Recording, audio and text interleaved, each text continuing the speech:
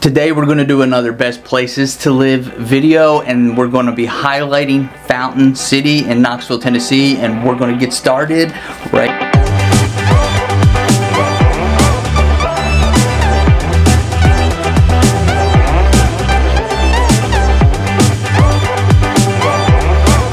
Hello and welcome back to All Things Tennessee with me, Ben Barredo, your local real estate pro and relocation expert for East Tennessee. Today we're going to visit one of the best places to live in Knoxville, and that is Fountain City in North Knoxville, and let's get started. Can you hear the rain outside? It's coming down pretty hard right now. So Fountain City, it's a neighborhood in North Knoxville and falls under the zip codes 37918, 37912. And as a teenager, I spent a lot of time running around this area. I went to high school right over the hill in Halls. Future video in that area to come. But in the late 90s and really even today, a lot of Halls is just mostly rural. And as a skateboarder, there wasn't many places to go. But Fountain City had plenty of areas to go grind and break some bones with my friends and get in trouble. So it was convenient. Fountain City is a great area to live with a long history connected to Knoxville's origination story, and offers a convenient location as well as offering both suburban living and city amenities. So let's discuss the area in more depth, starting with the history of the area. So Fort Adair, also known as Adair's Station, was the first settlement in the area now known as Fountain City, and it was built by Captain John Adair around 1791.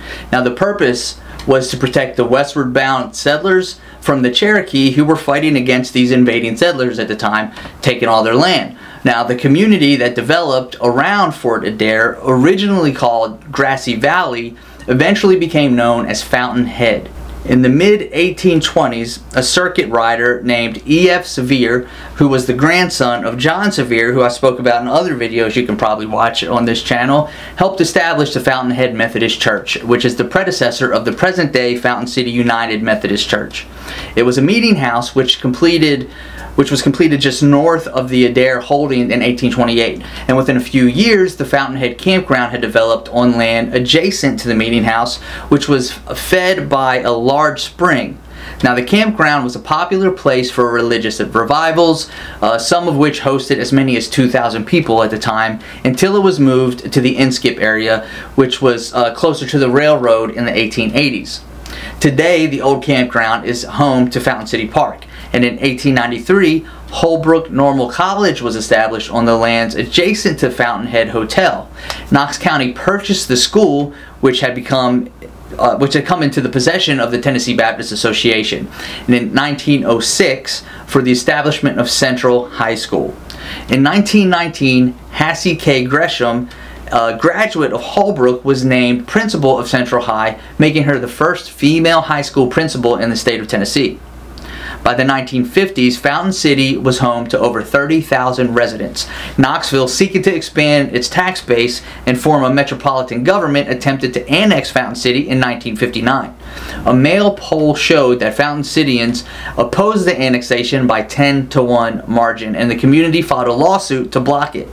After Knoxville made a number of concessions, including a one-year moratorium on city taxes, the lawsuit was dropped, and on February 12, 1962, in a ceremony that actually included a mock funeral for what was deemed the death of Fountain City, the community's leaders handed over a symbolic sword to the mayor at the time, John Duncan, making Fountain City the official northernmost area of the city of Knoxville.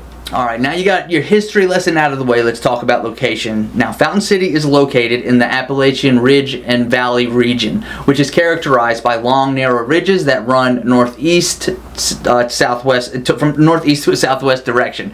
The community is hemmed in by several ridges, namely Black Oak Ridge, Beaver Ridge, and that divides Fountain City from Hall's Crossroads to the north, and Sharps Ridge, which separates Fountain City from North Knoxville proper to the south. Along with Hall's adjacent communities include Powell, which is opposite Beaver Ridge to the west, Gibbs, which is northeast, Beverly to the east, and Whittle Springs to the southeast. Fountain City is drained primarily by First Creek, which rises near the base of the Black Oak Ridge and proceeds southward through downtown Knoxville, where it empties into the Tennessee River. The main road in Fountain City is Broadway, a section of U.S. Highway 441 that connects Fountain City to Halls, where it then turns into Maryville Highway. Interstate 640 passes along Fountain City's southern boundary, and Interstate 75 passes through the western part of the community. Other important roads include Merchants Drive, aka Cedar, which turns into Cedar Lane, which connects to Broadway, to I-75. I can't speak today. And then you have Tazewell Pike, which connects Fountain City to the Gibbs or the Corryton community in the northeast. Okay, being the honest agent, I'm going to give you some pros and cons in this video, but we're going to start with pros. And the pros to living in Fountain City, of which there are many, but I'll keep it short. First off, the area is conveniently located next to the 640 bypass, which puts you within reach of just about every point of Knox County in about 10 minutes from downtown to the West Knoxville area. You can also jump on Broadway, and it's a straight shot to downtown in 15 minutes, and maybe 20 in high traffic, and if you hit every red light on the way. Also, the Knoxville Area Transit public bus reaches this area, so you don't have to use a car if you don't want to.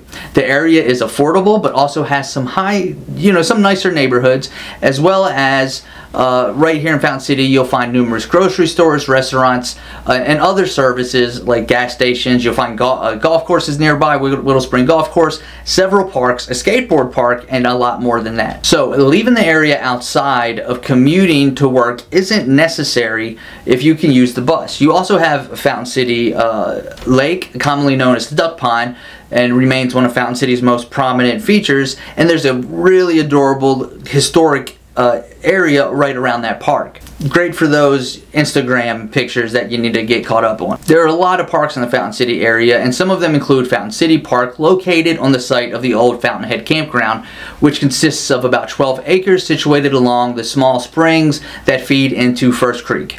And then you have Fountain City Ballpark, built in 1954, and the Fountain City Arts Center. If you're a walker, this is a great area to live because it's one of the few areas in Knoxville that has a decent amount of sidewalks that cover a decent amount of area. Before we jump into housing information and the downside of Fountain City, make sure to check out last week's video where I tell you why a bidding war might just hurt the sale of your home. You can watch that by clicking right here, or you can follow the link in the description. Also, while you're here, make sure to like and subscribe. And if you are looking for a realtor because you're thinking of making a move to the Knoxville area, give me a call. Though there aren't many subdivision communities in Fountain City, you're still going to find a lot of communities and neighborhoods, apartment complexes, and historic homes. There's no set type of home you're going to find in this area, which is the case for a lot of East Tennessee, but with the lack of subdivisions, the variety of homes are plenty, even on the same block. From ranchers to 2 stories and contemporary to historic and traditional. The houses in Fountain City run the gamut of styles, ages, and more. Now, you're not going to find many, if any at all, new construction homes in Fountain City. The area doesn't offer much in the way of land to build more homes. So you're going to find many of the homes in the 37918 and 37912 zip code to be, older, to have some life on them. Some of them renovated, and some of them in need of love. The vast majority of them, though, fall in the middle, offering move-in ready conditions due to the care provided to them by the people that have lived in this area for years. Now, in this area of Fountain City, the average cost of home is about $317,000, with the median sales price at $281,000, and with an average sold price per square foot of $184. Now, the area has seen a 12.6% increase in value growth in the last 12 months. Now, here's some fun demographic facts about the area. The population of Fountain City is about 8,000 people, with about 2.34 thousand people per square mile. The median age is 39, making this a popular area for young first-time home buyers, with most of the people falling between the ages of 35 and 54 years old. The male-to-female ratio, if you're interested, is 50-50, and the vast majority of people in this area have a high school diploma or higher. And 63.6% of the people in this area identify as Republican.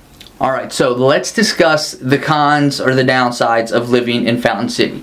So again, the main road that runs through this area is Broadway, which after Kingston Pike in West Knoxville has a dense amount of services, commercial services, so traffic in this area can be pretty thick and pretty high. Broadway is almost always busy until about sundown. Another downside to this area is, the property taxes, and this is going to be the case for anywhere in the city, but you're going to be paying both county and city taxes. Now, however, the upside to that is you're going to have more in the way of community services that are included with those city taxes. Unlike in the county, in order to get those services, you have to pay for them out of pocket. Now, again, the homes in this area tend to be a little bit on the older side on average, as well as the apartment complexes if you're looking for rentals. Due to the historic place Fountain City has in the Knoxville market, it's been being built up for quite some time now. So if you have to have a new construction home, then you probably aren't going to find this area for you. Additionally, if you're looking for space from your neighbors, this area may not work. The houses aren't right up on top of each other, but the communities are thick, and you're not going to find a lot of 1-acre properties in this area. As you can see, Fountain City offers an affordable place to live for first-time home buyers or anyone in that budget, on a budget, and people that want a sense of community and places to go nearby, like small parks to hang with kids, walking trails, or sidewalks to just enjoy a stroll, are going to enjoy this area. Well, that's it for today's video. I really appreciate you guys stopping by. Hope you enjoyed it, and if you're interested in moving to this area, give me a shout. Otherwise, thanks so much for watching. Have a good day, and I'll see you next time. Bye.